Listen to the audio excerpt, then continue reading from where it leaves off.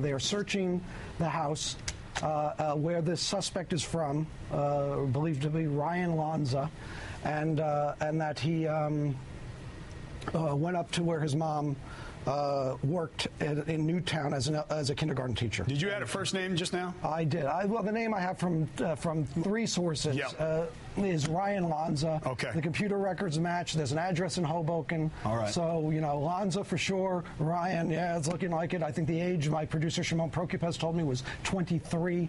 So, you know, we're out. We have crews on the way. Mark Santia and Brian Thompson are both out heading to New Jersey to the suspect's home, where we will learn more. So again, this is all from one law enforcement source. It is a very good source, but I just want to. We were listening there again to Jonathan Dienst, the chief investigative reporter with WNBC.